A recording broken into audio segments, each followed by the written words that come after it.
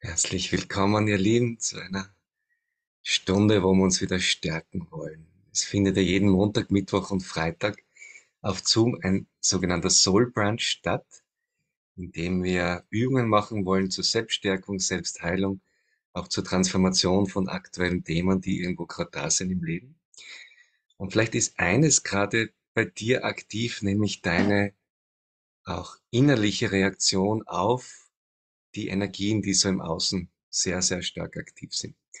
Das können jetzt Energien sein, wo du sagst, das ist jetzt vielleicht überhaupt gesellschaftlich das, was da passiert, an vielen Orten der Welt, wo es zu keinen schönen Miteinander kommt, sondern eben zu eben kriegerischen Auseinandersetzungen, die da geführt werden.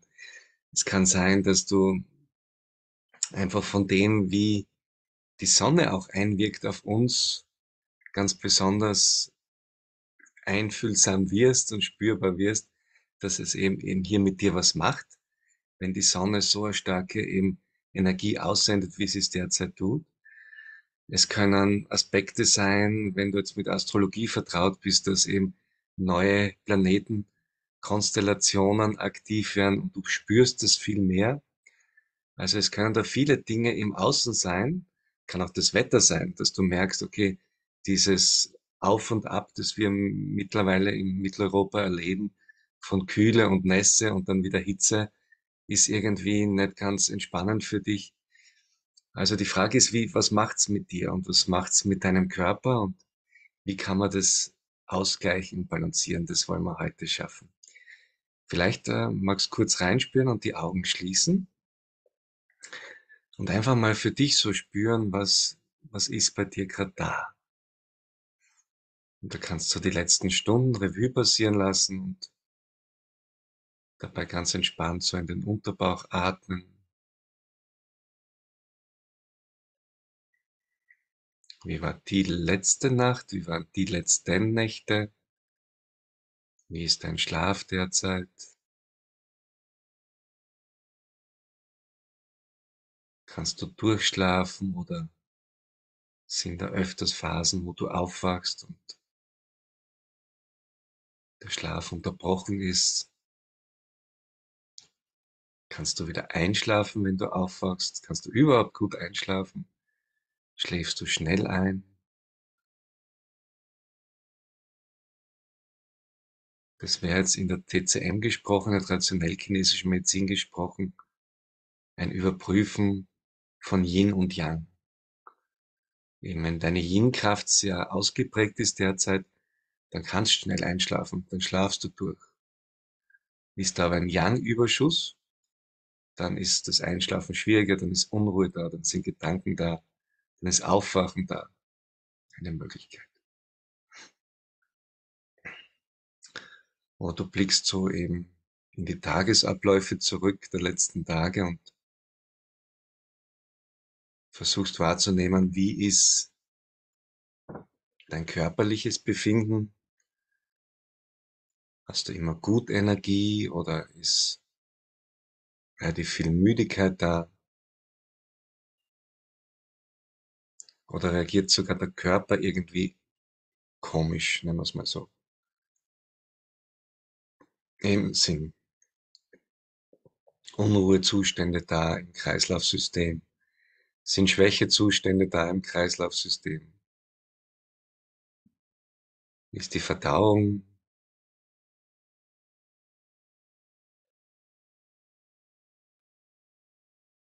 gibt es nach oben Übelkeit oder nach unten abnormale Zustände? Ist auch ein Überprüfen des Yin und Yangs in dir. Zum Beispiel viele erzählen auch von eben Unruhe im Herz-Kreislauf-System, von vielleicht öfter mal, dass du den Puls hörst, öfter mal spürst, der ist irgendwie um 10 Schläge schneller als gewohnt. Dann hat sich eben das übermäßige Yang seinen Weg gebahnt eben ins Herz-Kreislauf-System. Kann eine Hitze sein, die dann übers Blut kommt, kann eine Hitze sein, die ins Herz geht, kann eine Hitze sein, die dazu führt, dass die Leber beginnt zu schwächeln Also wie du schon merkst, es geht immer so um dieses Erkennen deines Yin und Yang, deiner Fähigkeit, aktiv zu sein und voranzugehen und der Fähigkeit, eben runterzukommen und zu entspannen. Und das sind natürliche Zusammenhänge, die natürlich nicht immer eins zu eins gleich sind, die sich immer bedingen und ausgleichen. Aber die Frage ist, wie ist derzeit dieser Zustand und ist er eben irgendwie auf dein Wohlbefinden Einfluss nehmend?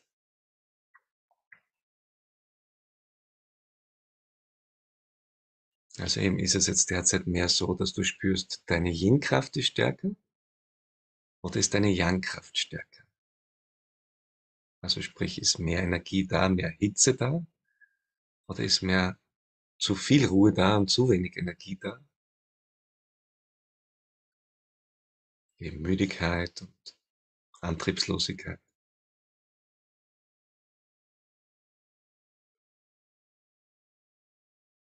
Weil beides hat dann auch unterschiedliche Aktivierungen im Körper. Wir haben sogenannte, kann ich kurz zeigen, wir haben sogenannte Organe, die auf der Yin-Seite mehr aktiv sind und wir haben Organe, die mehr auf der Yang-Seite aktiv sind.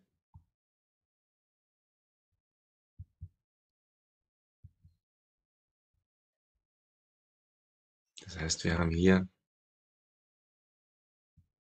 wenn wir ganz links rüber schauen auf die Tabelle, haben wir Organe, die eine besondere Yin-Qualität haben. Das sind die sogenannten Yin-Organe hier. Und wir haben Organe, die eine besondere Yang-Qualität haben. Das sind eben dann Galle, Dünndarm, Magen, Dickdarm und Blase. Hingegen jene Organe, die Yin aktivieren können, sind Leber, Herz, Milz, Lungen, Nieren. Sind auch die Leitorgane ganz interessant, dass die Yin-Organe die Leitung haben in den Zusammenhängen der 5 Elemente.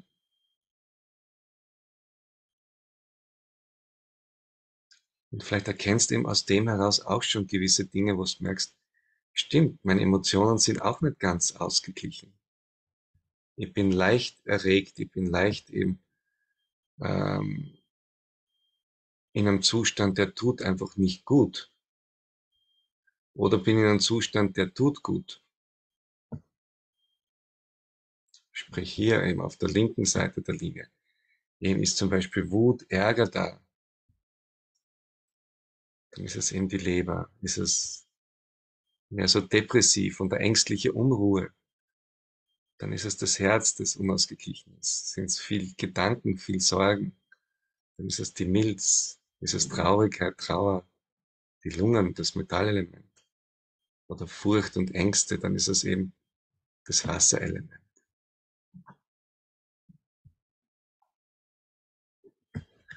Oder spürst du es eh sehr emotional ausgeglichen, dann merkst du, du bist geduldig, nichts kann dich reizen,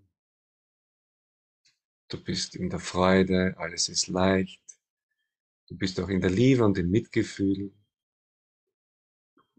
du hast Mut in dir, spürst, eben, du kannst vorangehen und kommst aus einer inneren Ruhe.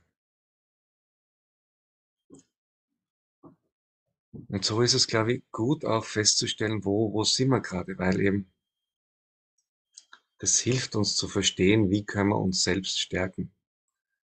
Wir haben dann unterschiedliche Fingerpositionen, auf die wir eingehen können. Zum Beispiel eben bei Wut kann man sofort einmal in den Zeigefinger gehen und diese Wut für sich mal rausziehen, diese Ungeduld. Wenn irgendwo diese Depression oder dieses Anxiety auf Englisch, diese ängstlichen Unruhezustände sind, dann kann man die aus dem Mittelfinger so rausziehen. Die Sorgen, Daumen halten, Daumen drücken, wie perfekt im deutschen Sprachgebrauch auch. Eben den Daumen drücken bei Sorgen oder eben auch da die überschüssigen, zu viel an Energie einfach raus aus dem Daumen ziehen. Das gleiche mit dem Ringfinger. für die, die den Ring da tragen. Einfach da die Traurigkeit kann man rausbringen. Und auch natürlich Furcht und Ängste aus dem Kleinen, aus dem Babyfinger. Ein simpler Weg, eben über allein schon Körperübungen aktiv zu werden. Und dann eben passiert eben sehr, sehr viel von außen. Und das ist eben mit ein Grund, warum wir im Inneren reagieren. Wir haben im Außen enorm viel Aktives. Wir haben im Außen die Aktivitäten, die eben einfach da sind, naturbedingt über die Planeten rund um uns, über die Sonne, die uns als nächststehendstes, größtes energetisches Objekt natürlich maßgeblich beeinflusst. Und so wirst du das vielleicht eh schon kennen, nämlich die Beobachtungen der Schwingungen, die dann auf Mutter Erde ankommen. Und ich hoffe zumindest, dass die heutige Nacht für dich ruhiger war, weil zumindest wäre es dann nicht auf die Sonne zurückzuführen, dass du irgendwas erlebt hast. Es waren zwar einige niedrig schwingende Energien da, aber nicht so stark da, wie sie eben hier eben in den letzten, wenn wir jetzt die Nachtphase hernehmen, da müssen wir dann eben circa 5 Stunden zurückgehen, um die quasi Echtzeit in unserer Zeit zu haben.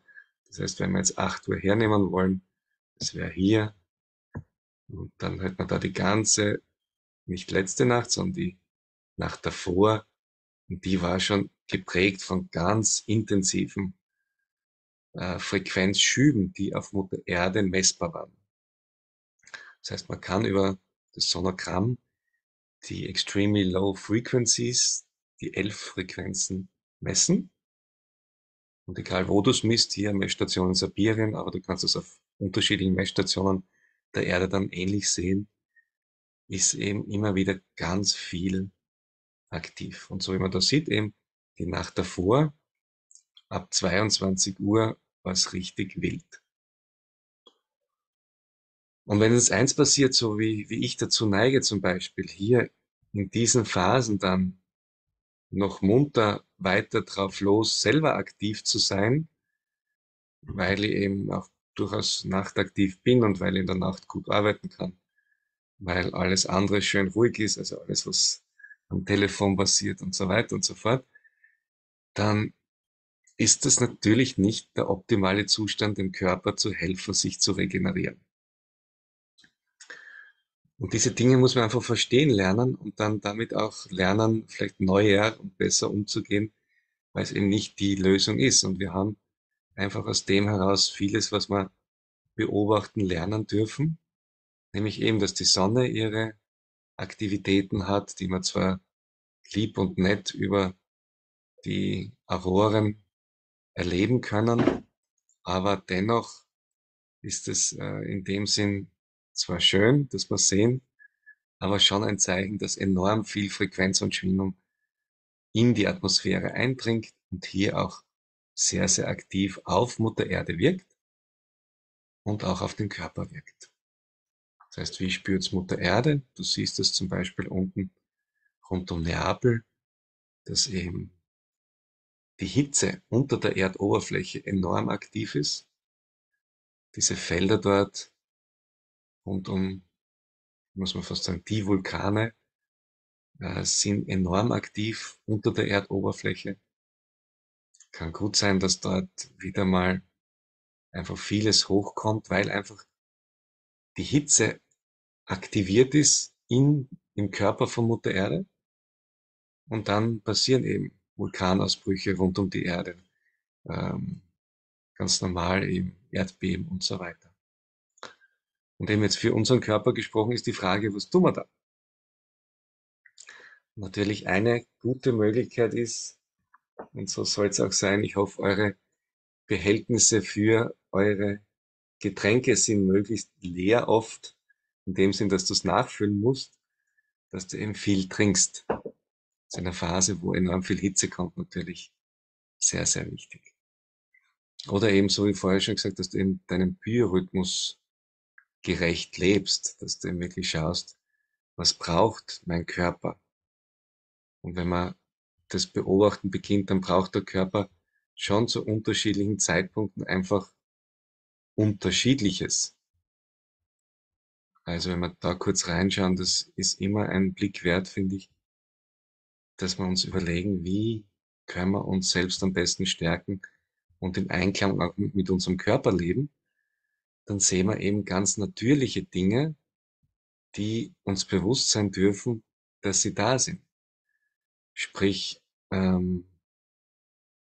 es wäre entscheidend, dass ich dort in der Phase, wo jetzt Magenmilz, also mein zunächst einmal Beginn der Verdauung, nämlich zwischen 5 Uhr in der Früh und 9 Uhr am Vormittag, wenn der aktiv ist, weiß ich, okay, wenn ich da was zu mir nehme, tut sich der Körper leicht, es zu verarbeiten. Aber wenn ich jetzt kein Frühaufsteher bin und erst um 9, 10 Uhr frühstücken würde, dann bin ich eigentlich schon in der Phase, wo Magen und Milz in die Ruhephase gehen. Und diese Ruhephase dehnt sich dann aus auf 5 bis 9, wo die gegenüberliegende Seite, nämlich eben das Erdelement Magen und Milz, komplett in der Tiefschlafphase sind. Also wenn jetzt noch am Abend enorm viel essen würde in dieser Zeit jetzt, schenke ich meinem Körper nicht unbedingt Entspannung, weil er muss auf einmal verdauen, was er nicht gewohnt ist und nicht eben aktiviert hat. Das, was da gut stattfindet in dieser Zeit, ist eben noch das Verarbeiten von Flüssigkeiten. Trinken ist super gut, ebenso natürlich in dieser Zeit auch, ist mir auch noch nicht so bewusst geworden, aber wie ich mich mit der Organo beschäftigt habe, wenn dann der Harndrang kommt in dieser Zeit, so 3 bis 7, dann ist es auch wirklich wichtig, dem zu folgen, weil eben Blase, Niere sind aktiv. Die wollen nicht zurückgehalten werden, sondern die wollen wirklich befreit ausscheiden können. Also wie gesagt, das späte Essen auf eine schwere Art und Weise ist nicht gut, ist nicht fein. Weil wir werden es dann merken, spätestens dort, wenn wir irgendwie um vielleicht 10, 11 schlafen gegangen sind, dass wir auf einmal zwischen 1 und 3 aufwachen, weil die Leber einfach nicht verarbeiten kann, was wir ihr hier zugeführt haben. Also, wenn jemand noch Alkohol trinkt, Alkohol oder Fettes am Abend, ist ganz schwierig für den Körper.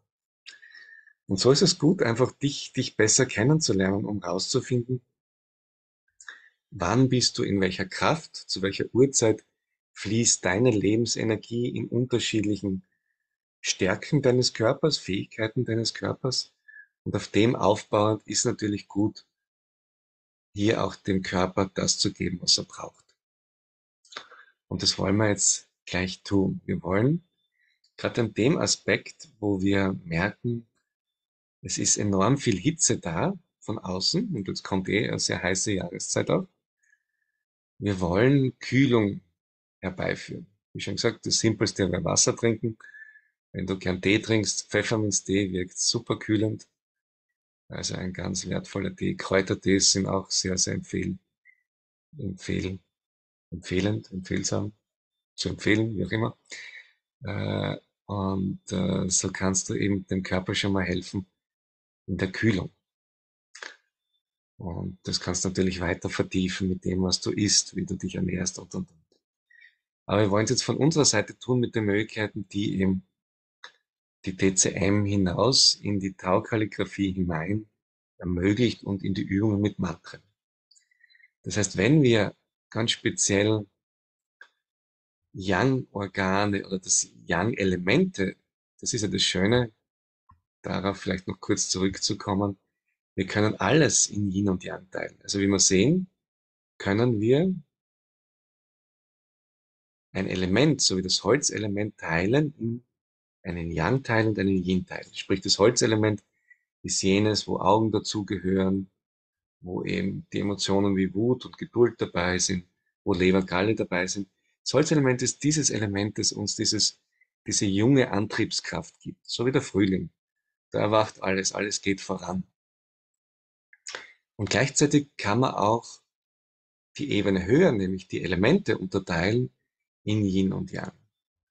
Und das habe ich gerade kurz angesprochen, nämlich eben das Holz und das Feuer sind natürlich naturgemäß die Yang-Elemente und Metall und Wasser sind die Yin-Elemente.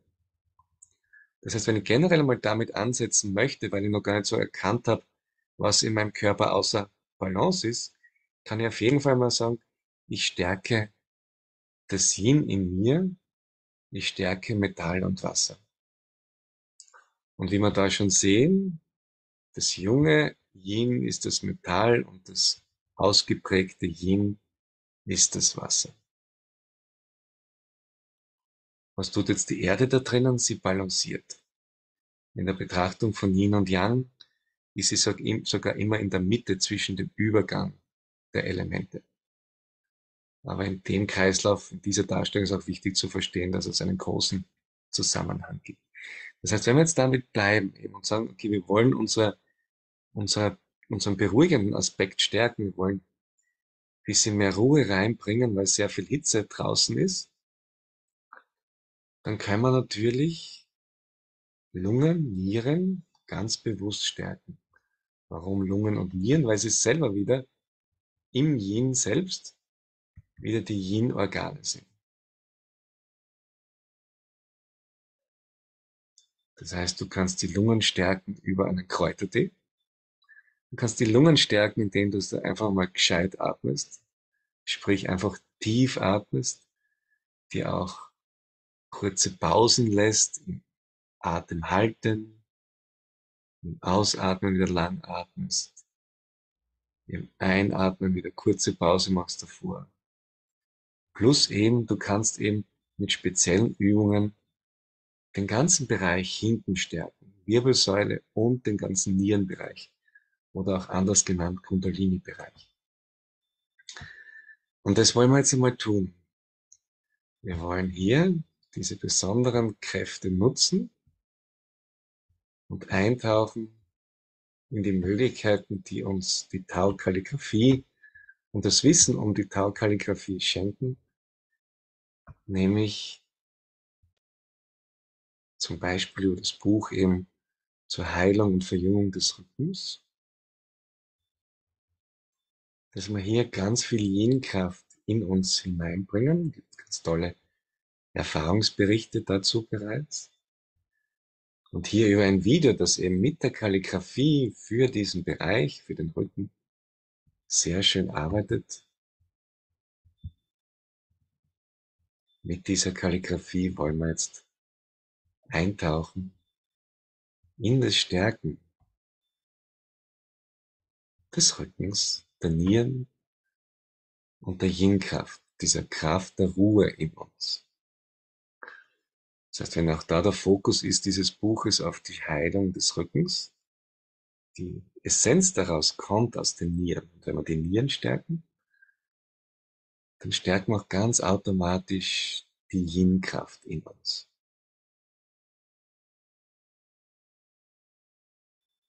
Das heißt, aus der Tao-Kalligrafie kannst du jetzt die Kraft, die in ihr steckt, das sind universelle, hochschwingende Energien, bitten, dass sie eben deine Nieren stärken und dass sie hier einfach dich aufbauen in deiner Yin-Kraft, dich beruhigen und entspannen.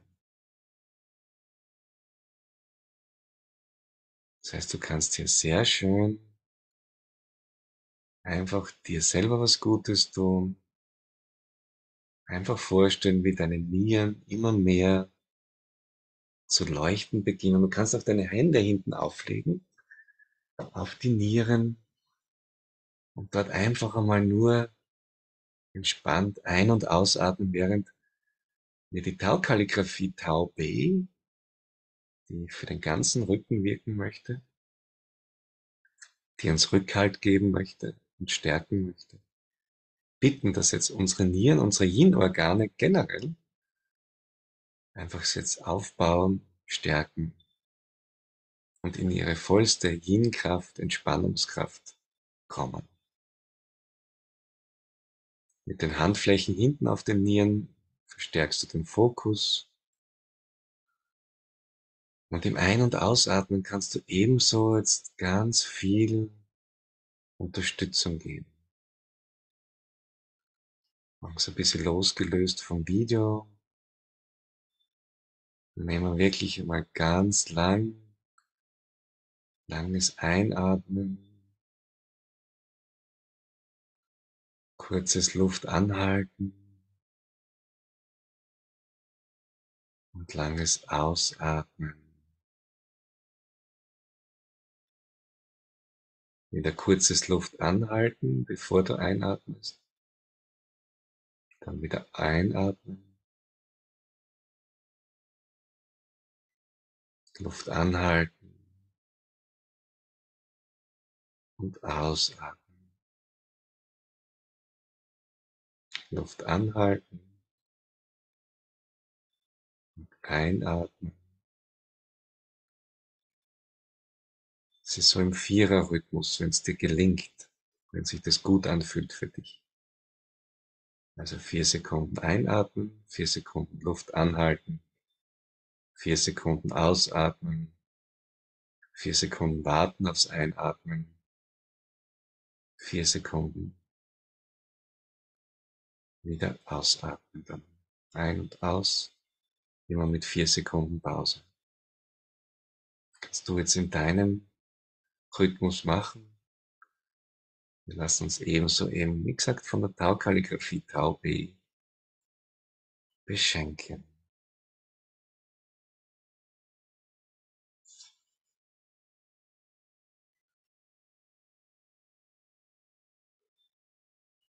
Aber du findest am besten deinen Rhythmus des Ein- und Ausatmens, wie es dir gut tut in der Entspannung.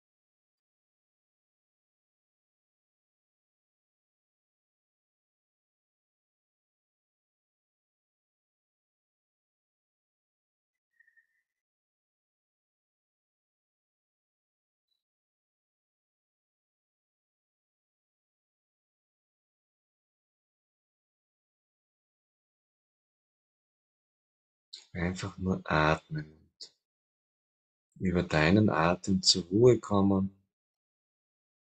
Genießen, dass die Tao Kalligrafie dir jetzt auch universelle Kraft schickt und schenkt, dich zu entspannen. Stell dir vor, wie deine Nieren und auch deine Lungen erstrahlen. Beide Yin-Organe im Einatmen erstrahlen die Lungen und ebenso die Nieren ganz im schönsten Goldgelb.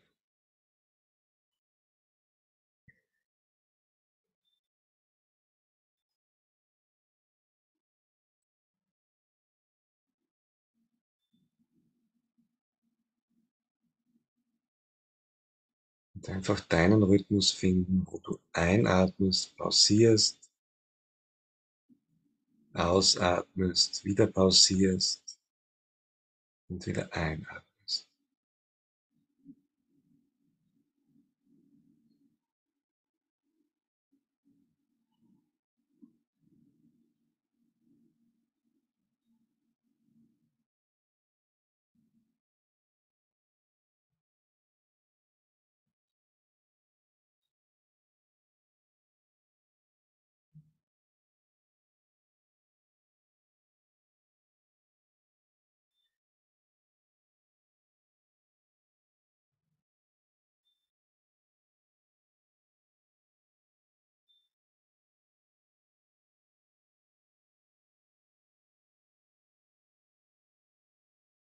Allein diese Übung könntest du an der Stelle immer wieder verlängern oder du nimmst einfach diese Atemübung mit in den Alltag.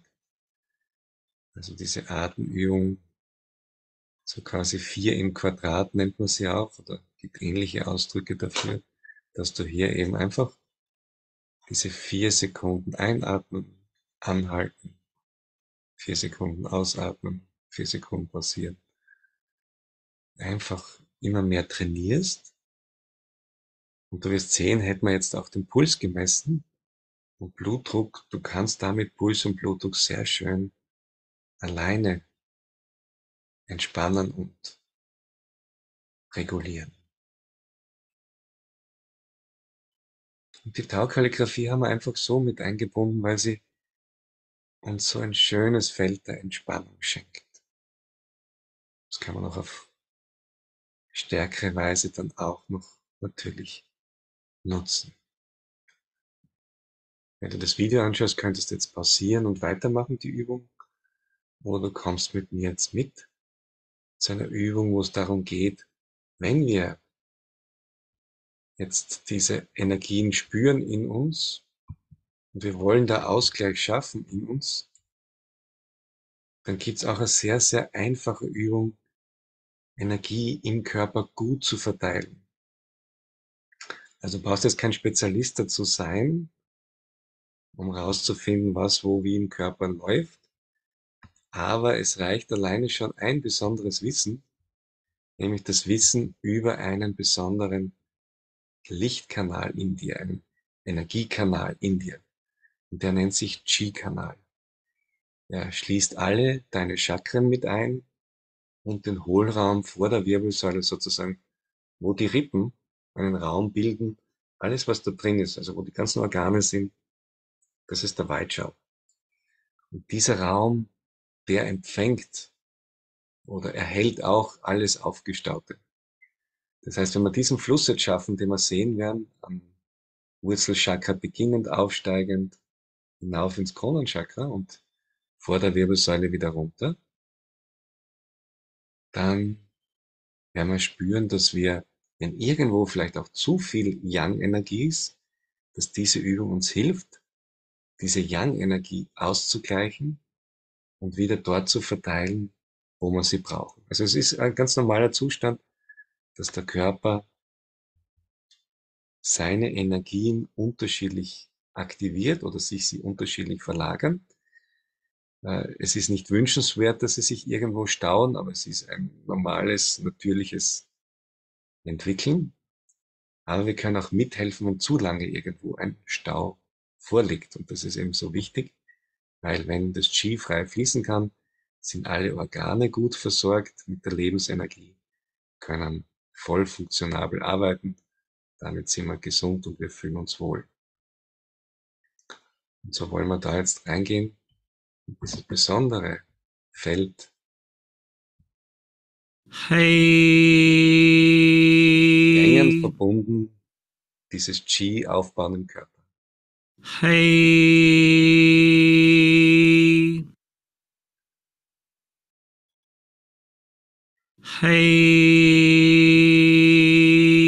In dem Fall derzeit beide Hände am Unterbauch lassen, am ersten Chakra.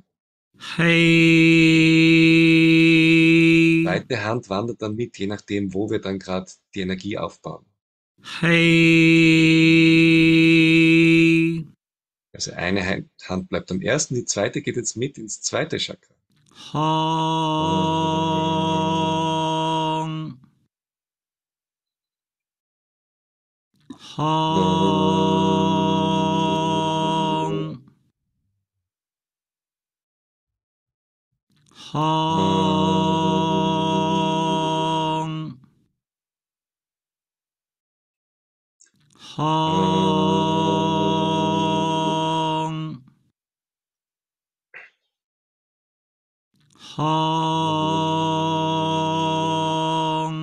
Die eine Hand bleibt am ersten und die zweite Hand geht ins dritte Chakra, Nabelhöhe.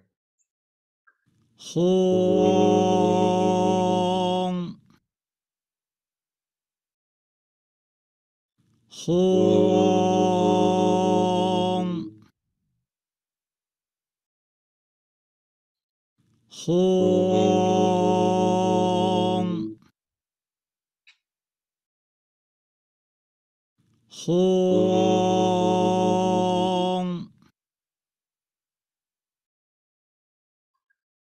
Hong. Ins Herzchakra. Ah.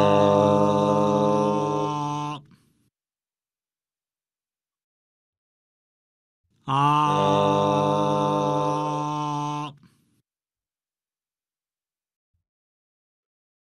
Ah.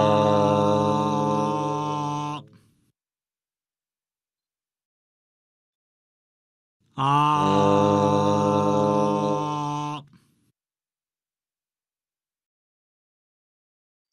Ah.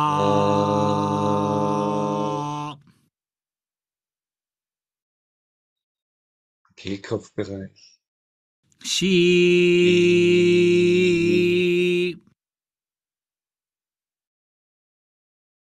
Xi. Versuch immer so tief als möglich einzuatmen. Xi.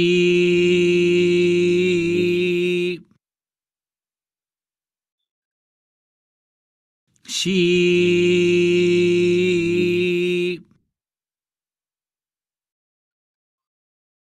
Xi.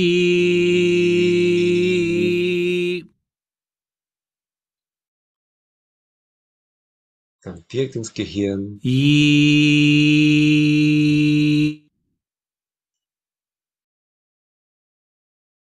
Yi.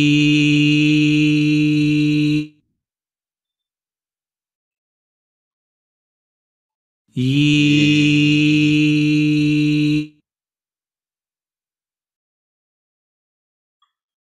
Yi.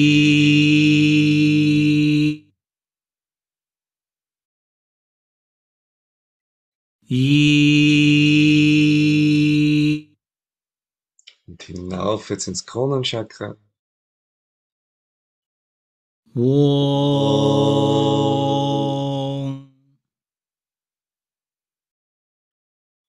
Wong.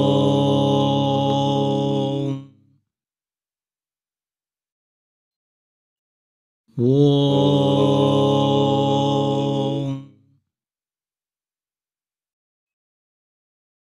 Wong.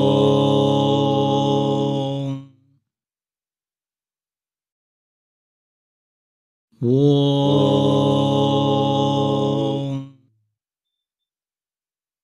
Und jetzt hinunter die Wirbelsäule, den ganzen Hohlraum hinten. Yo. Jo. Yo.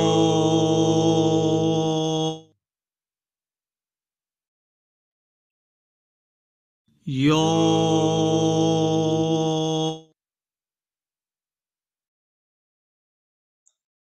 Yo.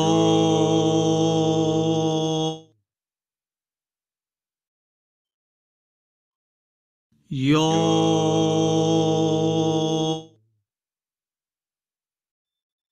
Und jetzt lassen wir es schön im Kreis laufen. Das ganze Qi fließt im Kreis in uns. Hei heng hong a xi Xi wong Wong yu.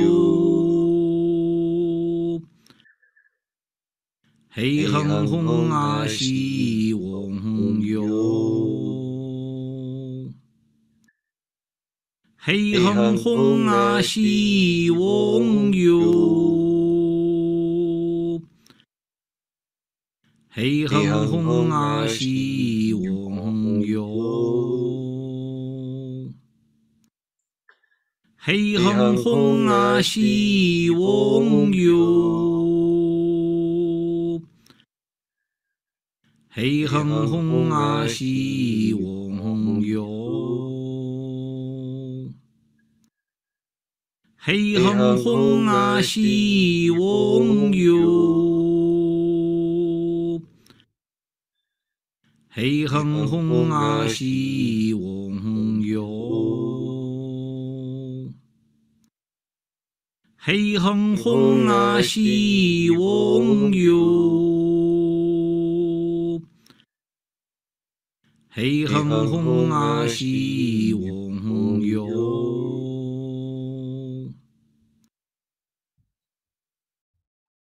Während du jetzt vielleicht noch in der Stille versuchst, das Licht zu führen, das Qi zu führen mit der einen Hand, kannst du gleichzeitig beobachten, gelingt es schon, dass dieser Raum, die Chakren gut frei fließen können, dass das frei miteinander verbunden ist. Hast du das Gefühl in dir, ja passt, das Qi, die Lebensenergie ist gut fließend in dir, oder gibt es Bereiche, wo du merkst, da stockt es irgendwie?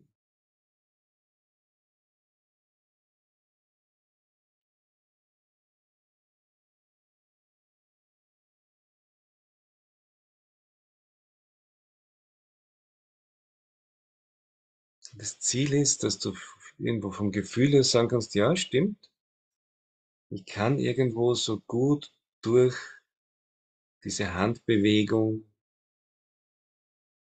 in mir die Vorstellung, dass da Licht fließt, gut durch mich durchführen. Es fühlt sich frei an.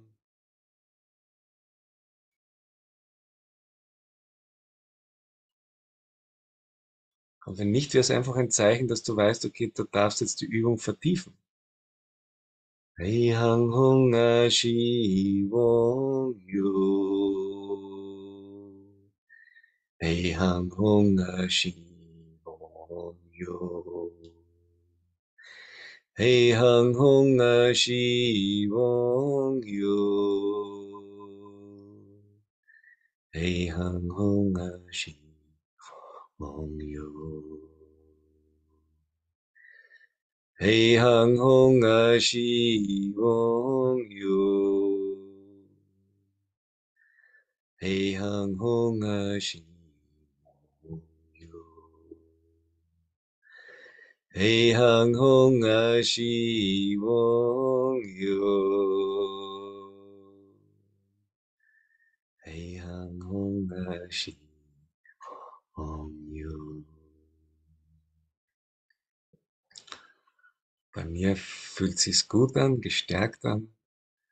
Ich muss immer wieder schmunzeln in diesem Mantra. Wenn ich es alleine singe, habe ich kann gar nicht anders als einmal Yang betont zu singen, sprich lauter. Und wenn die zweite Wiederholung dann laut singen mag, das kommt irgendwie nicht raus. Also ich muss dieses zweite Mal das Mantra immer wieder leise singen. Es ist dieser Wechsel zwischen Yin und Yang, laut singen, leise singen. Das ist ganz interessant bei mir zu beobachten, dass das eigentlich etwas ist, was aus mir heraus schon intuitiv kommt, diesen Yin-Yang-Wechsel zu schaffen. Eine abschließende Übung, die ich euch noch ans Herz legen möchte, im wahrsten Sinne des Wortes, ist eine mit den Tao Kalligrafien. Wenn du ein Buch zu Hause hast oder eine Karte oder überhaupt das große Glück hast, eine Originalkalligrafie zu Hause zu haben, dann kannst du sie nachfahren. Und im Nachfahren kommt eben auch automatisch entweder ganz viel Entspannung zu dir oder du kannst eben ganz viel aktivieren in dir. Wenn es jetzt darum geht, dass du vielleicht selbst auch aktiv was schreiben möchtest und aktiv sein magst, dann siehst du vielleicht da hinter mir mal eine große Tau-Kalligrafie. Aber du erkennst hier auch einen Teil im Wort für Liebe, nämlich der ganze untere Teil bedeutet Liebe. Aber dieser Wortbestandteil hier ist das Herz. Und dieses Zeichen möchte ich dir wirklich ganz, ganz nahe legen und ans Herz legen, weil es so befreiend ist. Also wenn du so einen Stift und ein Papier zur Hand hast, dann lass uns da kurz eintauchen, weil es kann enorm viel Ausgleich auf sehr einfache Art und Weise schaffen. Der Reformpädagoge Rudolf Steiner hat es schon erkannt und hat mit seinen Zeichen, mit seinen pädagogischen Zeichen im Schulalltag für die Kinder ganz Großartiges bewirkt. Und immer noch all die, die es anwenden, alle Lehrer bewirken das ebenso. Die Tau-Kalligrafie geht in eine ähnliche Richtung. Rudolf Steiner zum Beispiel hat die liegende 8 für dieses Balancieren eingesetzt. Und wir sehen, und werden es jetzt noch vertiefter sehen, auch hier das Wort für Herz, Xin auf Chinesisch, in Form der Tau-Kalligrafie geschrieben, hat eine ebenso balancierende Wirkung und geht noch darüber hinaus.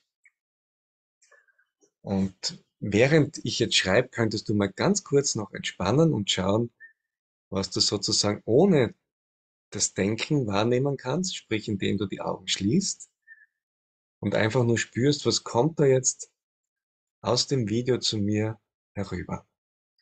Weil das Schreiben der Tao Kalligrafie selbst ist schon ein großer Akt des Öffnens für universelle Energien, die dann zu dir kommen, und du bist dann automatisch im Schreiben und Nachfahren mit den Kalligrafien verbunden mit all dem Stärkeren, was es draußen in der Natur gibt, den 5 Elementen, aber darüber hinaus auch nicht nur mit der Erde, also mit allem, was es auf Mutter Erde gibt, sondern auch hinaus in den Kosmos. Und das werde ich jetzt kurz dich auch erleben lassen. Und wenn du die Augen schließt und vielleicht eine Hand aufs Herz legst, kannst du jetzt einmal kurz spüren, wie geht's dir jetzt schon? Also ich hoffe auf jeden Fall mal gut nach den Übungen.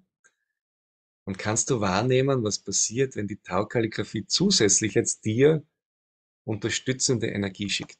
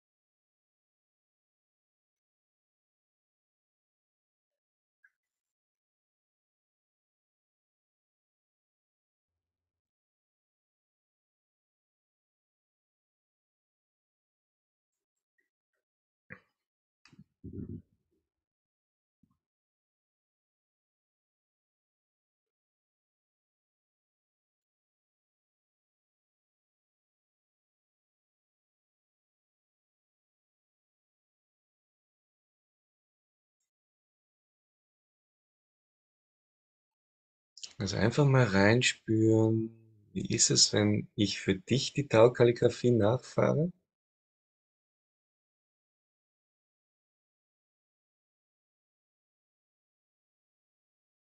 Und du kannst auch gern mitmachen, du kannst die 5 Finger zusammenbringen und somit eine 5 Elemente, wie wir vorher schon gehört haben, Handposition einnehmen und hier den Verlauf der Tao Kalligrafie Xin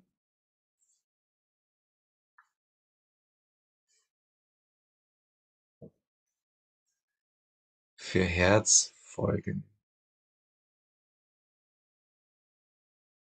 Und da beginnst wieder oben, gehst nach unten weiter.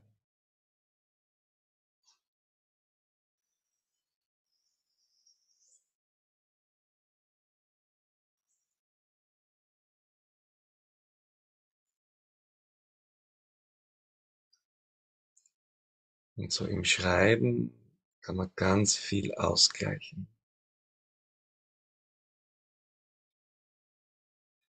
Und auch für uns als Gruppe ist sehr interessant, für mich als Schreibenden, als jener, der die Kalligrafie jetzt für uns erstellt, wie es eben unterschiedliche Aspekte gibt, die wir hier ausgleichen im Schreiben.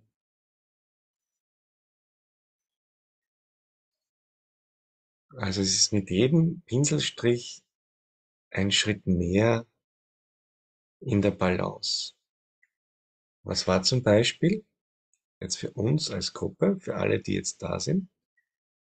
Es war dieser Teil, der für die Yang-Energie steht, sehr irgendwie so unter Druck, also irgendwie sehr begrenzt, eingeengt.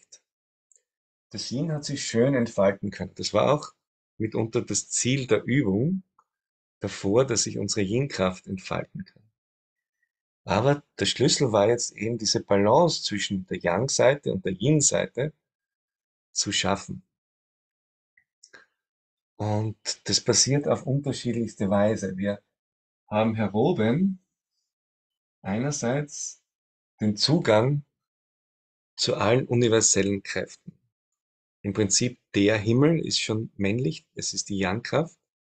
Und hier unten haben wir Zugang zu Mutter Erde, also die Yin-Kraft. Wir haben jetzt zwei gewichtige Punkte, wo wir Yang-Kraft danken können, in die Yang-Seite gehen, dann wieder zurückkommen zu Mutter Erde, mit Mutter Erde uns verbinden und in die Yin-Kraft gehen. Also schon sehr faszinierend, dieses Zeichen. Es kommt aus der Verbindung des Yang zu uns, geht in unsere Yang-Seite, körperlich auch gesehen, und geht dann in der Verbindung mit der Yin-Kraft von Mutter Erde hier in die Yin-Seite.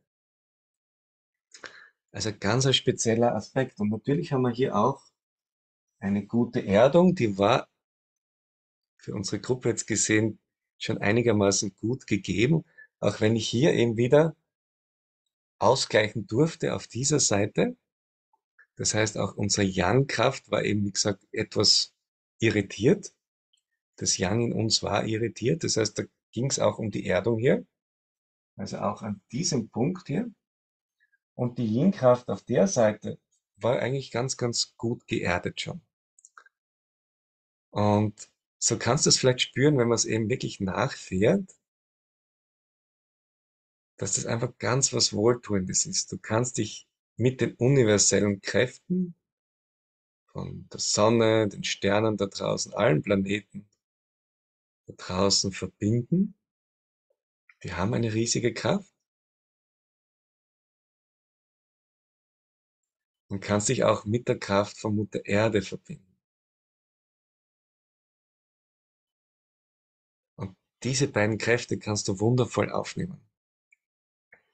Das heißt, wenn du dieses Wort Xin einfach mal für dich übernehmen magst und immer wieder mal schreiben magst, dann achte auf diese Bereiche, nämlich achte auf deine Erdung, achte auch, dass deine Verbindung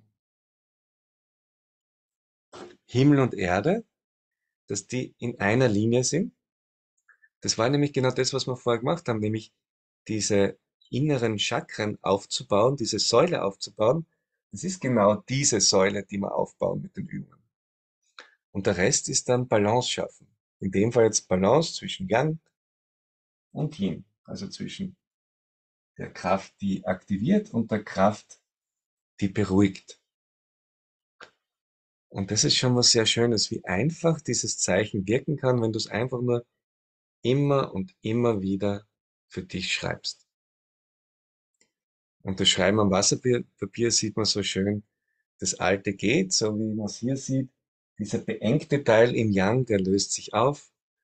Und das, wie wir es jetzt noch verstärkt haben, das bleibt noch länger. Aber auch in 5 Minuten ist es dann weg. Was aber fein ist, weil das wollen wir ja auch.